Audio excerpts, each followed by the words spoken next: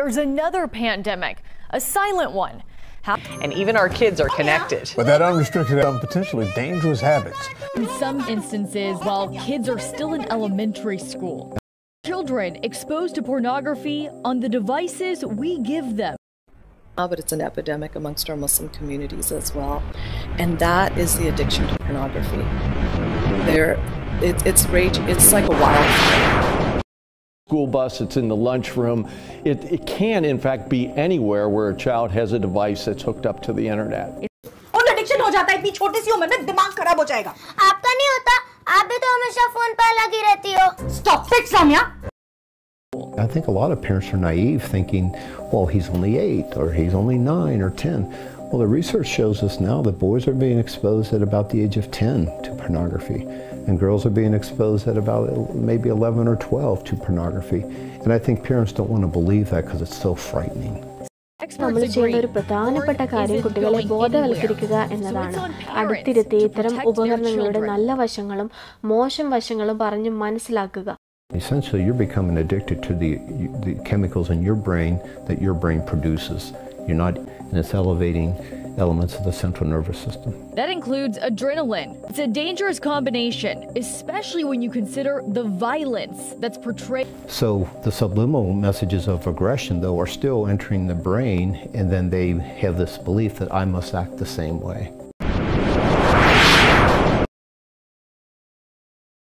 I'm not exaggerating. I really am not when I say that this is now an epidemic. It's an epidemic not only in the greater society now, but it's an epidemic amongst our Muslim communities as well. And that is the addiction to pornography. It's like a wildfire that's going through our communities. And just because you may not know about it or you may not have heard about it, doesn't mean it's not happening. It is happening. And every talk that I go to, it breaks my heart. Afterwards, I have grandparents, I have parents coming to me crying, telling me stories about their children or their siblings or their spouses who are addicted to pornography.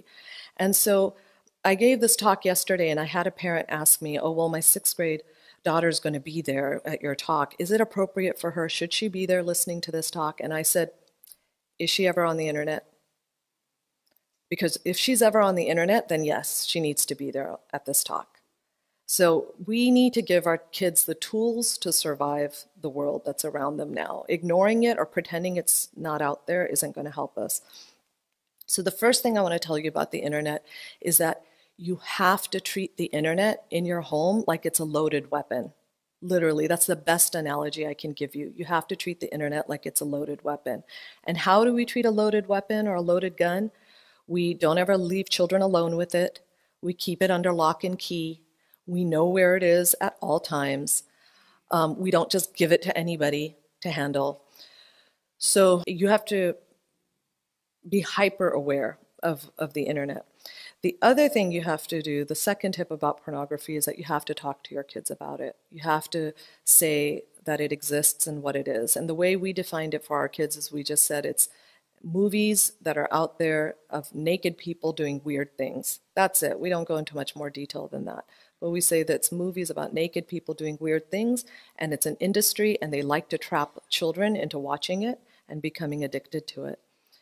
And, you know, my son, my youngest son, Rahim, we talked to him about it when he was 9 years old, and we would discuss it at the dinner table and give him the tools for how to deal with it. If it's not a matter of if they ever come across pornography, it's a matter of when. It's just a matter of time before something's going to pop up on their screen or they're going to click on something by accident. And like I said, after every talk, I learned something new. I just had a mom recently tell me that she was on Amazon looking for boys' briefs for her son. And she typed up boys' briefs and kinky images came up of all sorts of other haram things. And she said that the pictures were really obscene and the private parts were just kind of blurred, but you could still see what it was. And that was on Amazon.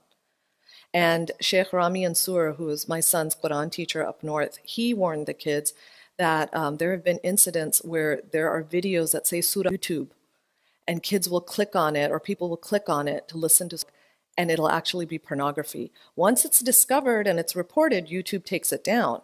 But if you happen to be, or your child, God forbid, happens to be the first one to click on it, then it's a problem. So you have to talk to your kids about what to do if they ever come across it. And the third thing I want to tell people about pornography is that there is no utopia. There is no perfect community or perfect country or perfect neighborhood or perfect place or environment where you can escape this. Nowhere. I had a cousin visiting me, and we were talking about it because her children all had these internet gadgets that they were using, and we were talking about the dangers of the internet, and she said, "Oh, Hina Baji, thank God I live in such and such Islamic country. Over there, the government is so strict." And I didn't even have to say anything. Her husband just started shaking his head, and he was like, "No, honey." The top 10 countries that download porn, out of those top 10 countries, the top 3 countries are all Muslim countries. All Muslim countries that download the most porn.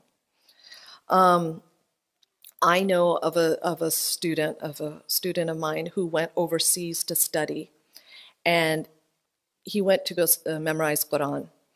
And he went, I won't mention the country, but he went to this small country in Africa. And in this country, he had to go to this tiny village where all this village does. The village has 200 people in it, and they live in tents. They don't even live in homes. The only permanent building there is this one small building in which foreigners who are visiting get to spend the night. Otherwise, everybody sleeps outside under the stars, or they sleep in tents. It takes 16 hours to get to this village, literally this little tent city of 200 people. 16 hours where you have to go in these big SUVs and you go over these huge rocks. When you get to this little town, I feel weird even calling it a town. It's not a town, but you get the idea, because the drive is so difficult getting there.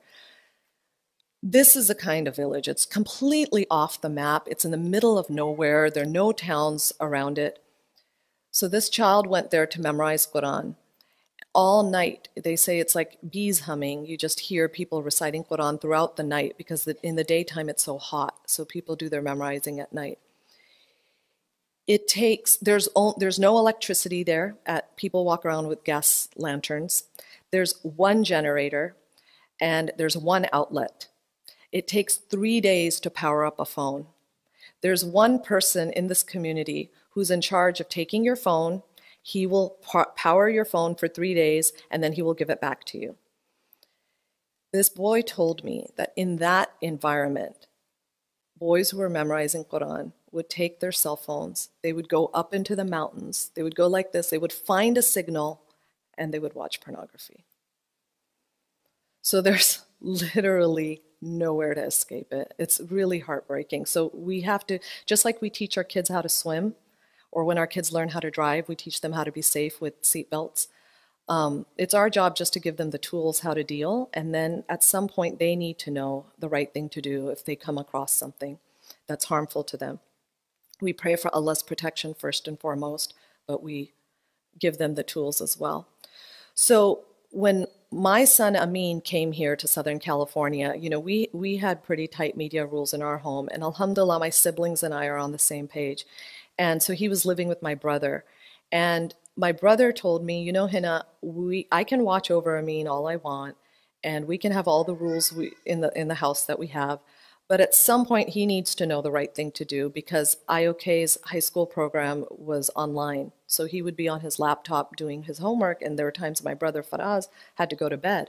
And so he said he needs to know what to do, because I go to sleep. I don't know what could be popping up on his computer.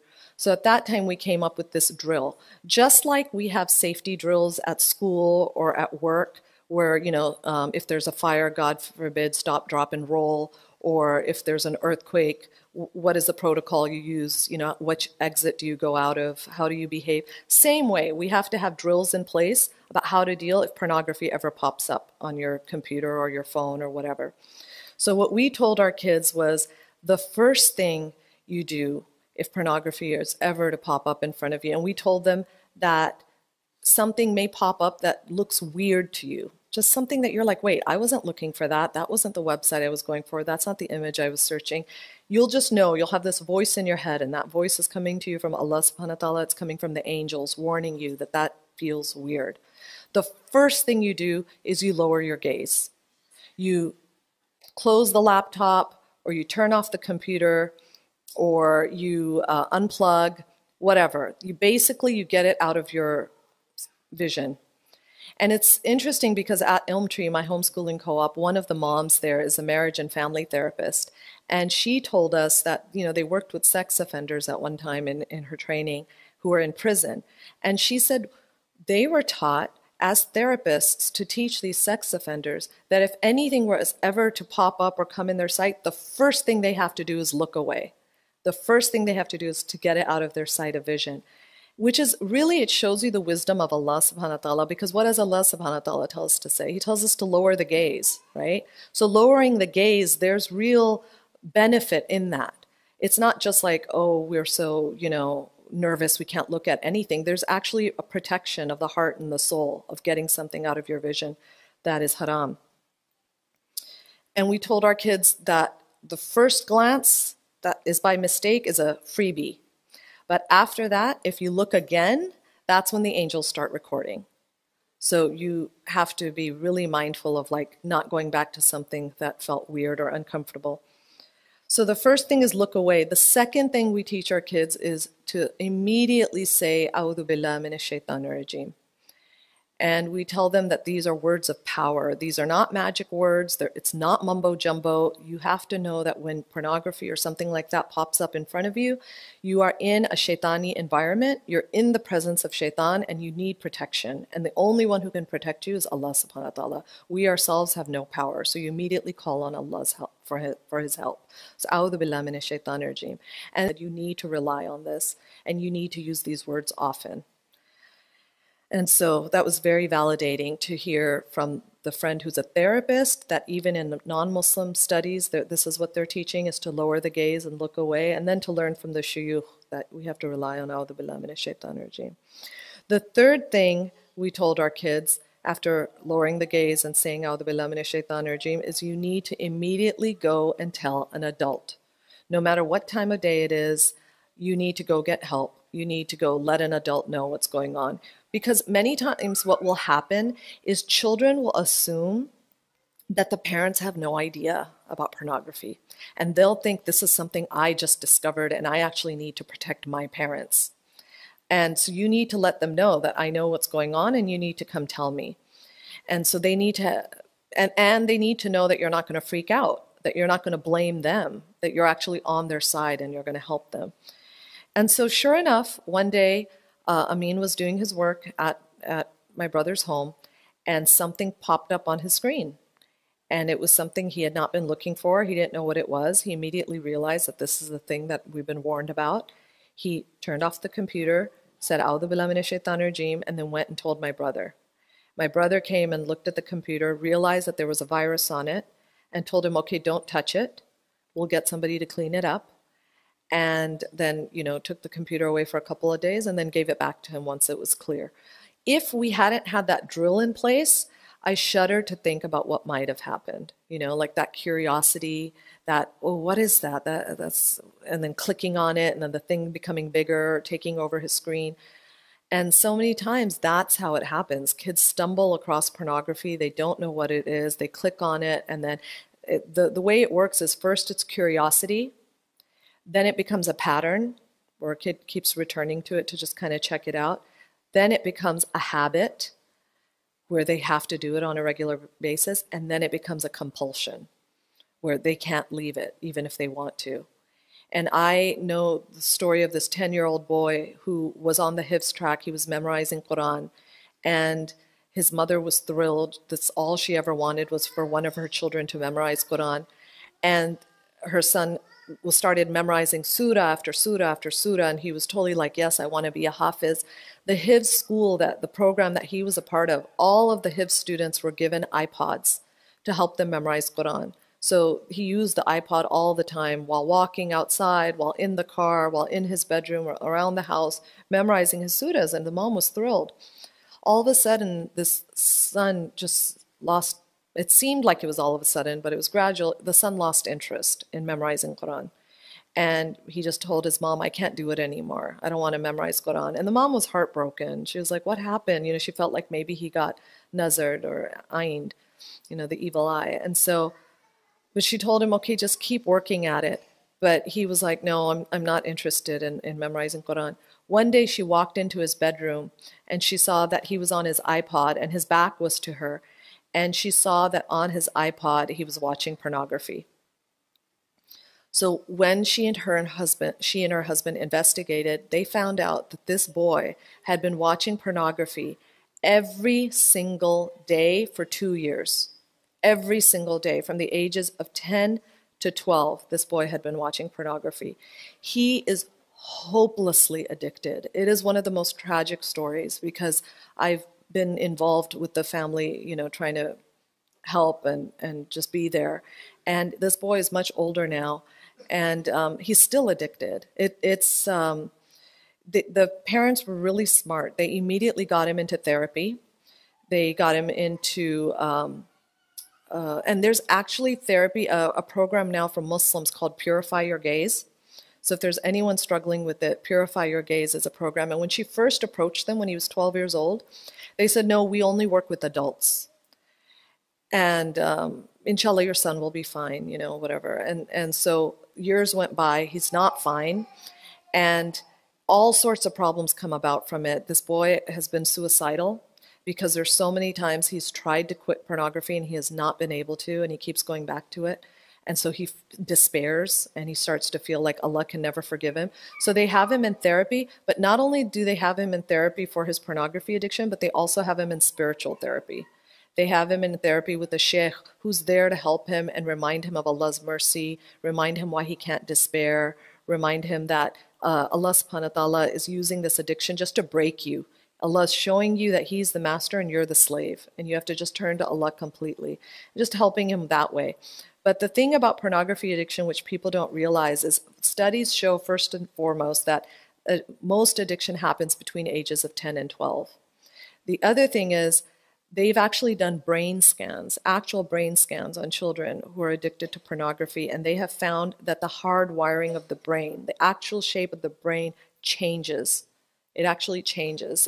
There's a physical effect of pornography addiction. And they said that the high that people get from watching pornography is the same high that people get from using cocaine and heroin. So it's like being addicted to cocaine and heroin. So his parents are treating it like an addiction now, that they don't judge their son anymore. And recently the mom told me that after years of trying to deal with this, and they have a very open relationship with their son. The son will come to them and say, Mom, Dad, it's been a month, I haven't watched pornography. And they'll be like, wonderful, alhamdulillah. Then he'll come and say, it's been 2 months, I haven't watched any pornography. And they'll be really happy for him. And then he'll come and say, I watched pornography, I couldn't help it, I'm sorry. And he'll cry and they'll hug him. And, you know, so this is their life right now. And the mom told me recently, after years of dealing with this, her husband is this big, you know, strong person, doesn't show much emotion.